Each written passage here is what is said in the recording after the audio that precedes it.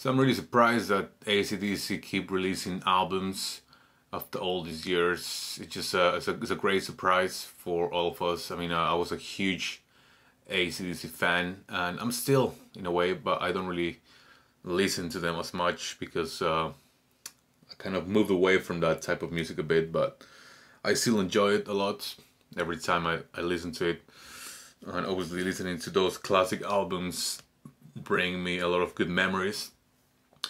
So when they announced that the lineup, the classic lineup, was reuniting minus Malcolm Young, obviously, I was really surprised and shocked in a good way.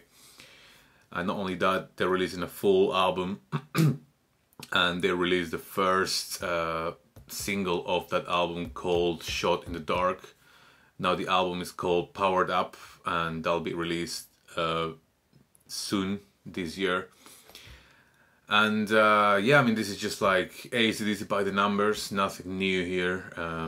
This is not going to gain any new fans, but you know, it just does what it says.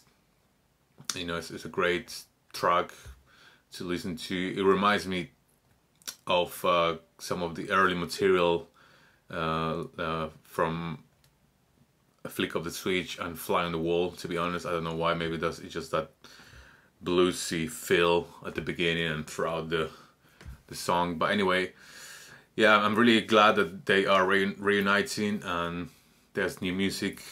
The only shame is that there will not be any world tours anytime soon because of the world situation, unless they find a way to make reduced size, like crowd venues, like with social distancing and all that.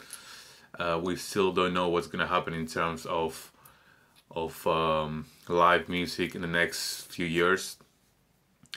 But I mean, if they announce a show, I'll be willing to go, of course, even if it means that I'll have to, you know, maybe pay more for the ticket. Maybe that's what they're gonna do in regards to gigs. There'll be less people, but they'll charge more for people to be there, and maybe they can stream it and people can pay a lower fee if they want to watch it online.